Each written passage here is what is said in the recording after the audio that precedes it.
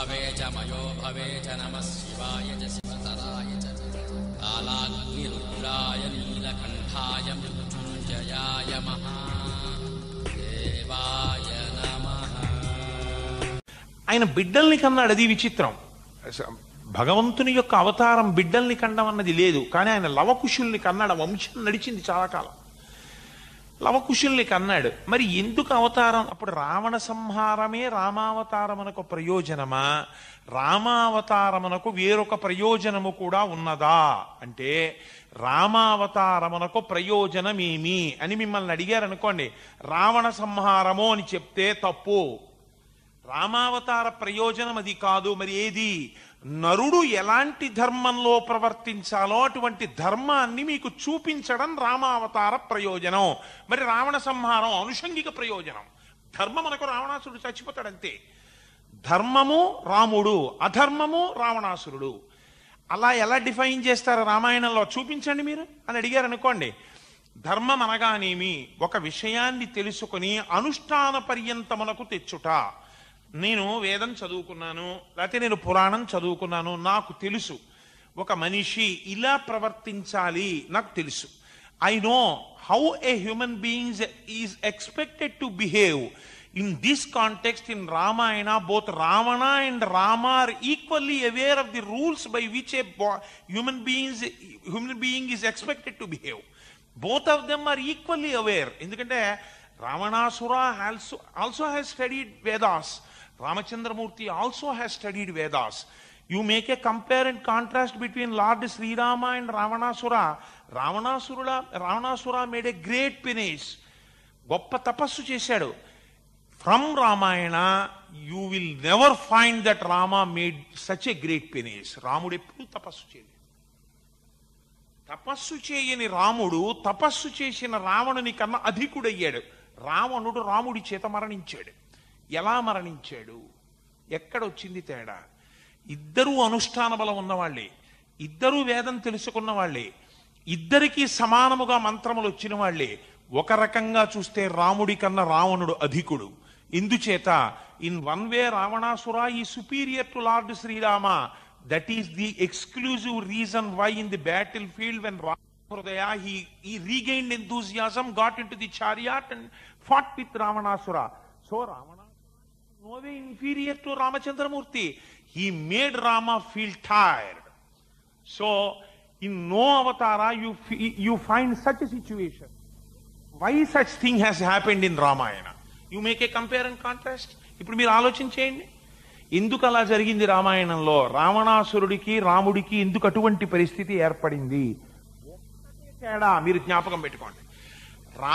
Ravanasura might be equal with Rama in learning Vedas, in learning rules and regulations, in learning Upanishads, in learning Kavyas.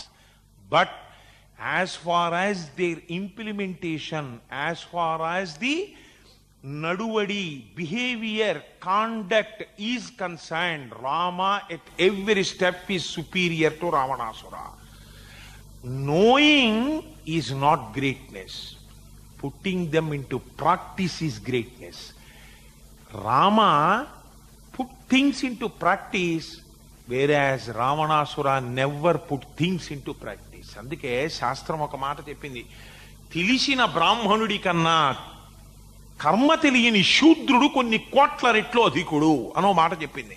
వీడికి తెలుసు చెయ్యడు, వీడికి యజ్ఞోపవీతం ఉంది సంధ్యావందనం చేయడు, వీడికి యజ్ఞోపవీతం ఉంది ఓ కావ్యం చదవడు, వీడికో యజ్ఞోపవీతం ఉంది వీడికో మంత్రం రాదు, వీడికి యజ్ఞోపవీతం ఉంది దైవభక్తి లేదు, ఆయనకి యజ్ఞోపవీతం లేదు దైవభక్తి ఉంది, ఆయనకి యజ్ఞోపవీతం లేదు దేవాలయానికి ఎడతాడు, ఆయనకి యజ్ఞోపవీతం లేదు భగవంతుడి గురించి వింటాడు.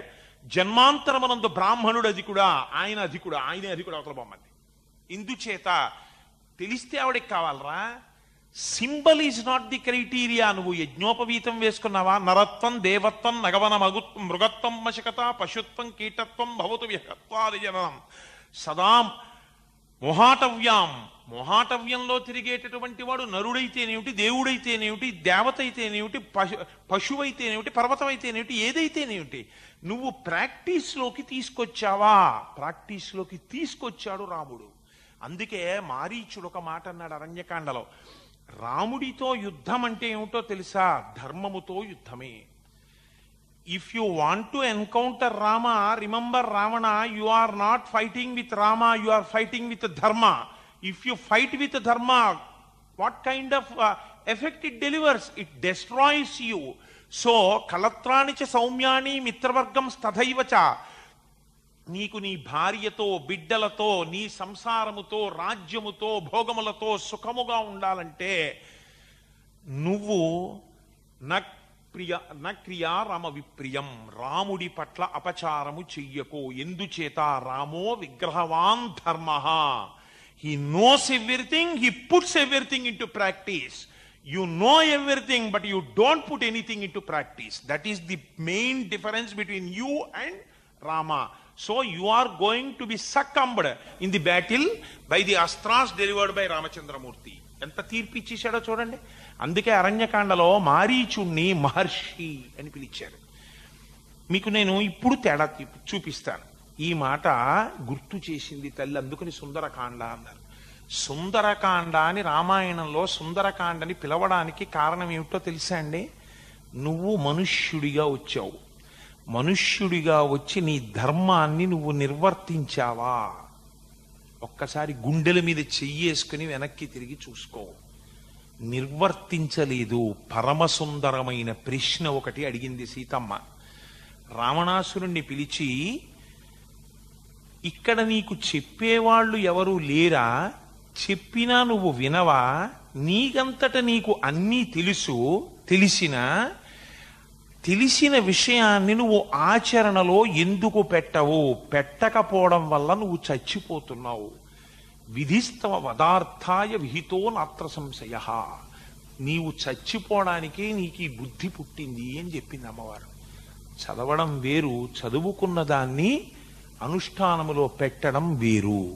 మీరు రాముణ్ణి చూడండి. రామచంద్రమూర్తికి తమ్ముళ్ళున్నారు, లక్ష్మణ భరత శత్రుఘ్నులు. రాముడు భోగం అనుభవించవలసి వస్తే ఒక ప్రతిజ్ఞ చేశాడు. ధర్మమర్థంచ కామంచ పృథివీంచాపి లక్ష్మణ ఇచ్చాపి భవతామర్థే ఏతత్ ప్రతిశృణోమితే. As long as my younger brothers also enjoy the భోగాస్, as long as they enjoy the pleasures, so long I also enjoy the pleasures.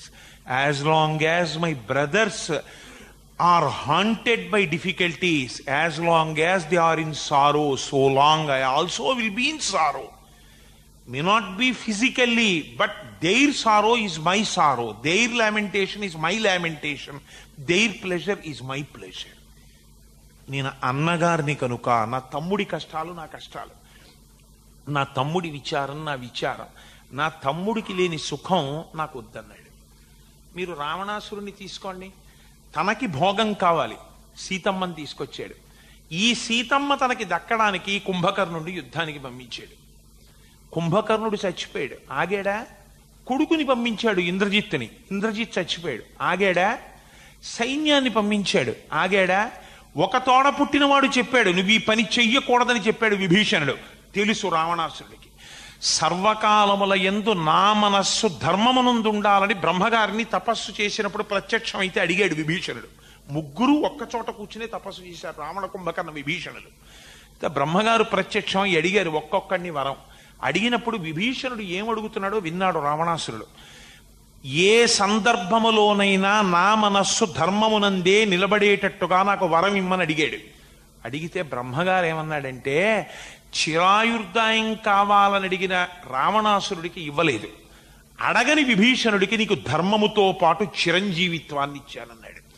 ఎవడు ధర్మమునందున్నాడో వాడు ఎప్పటికీ ఉంటున్నాడు, ఎవడు ధర్మమునందు లేదో వాడు నశించిపోతున్నాడు. కాబట్టి ఏది నీకు పూనిక? ధర్మమే పూనిక. ధర్మం అనగానేమి? ప్రాక్టీస్.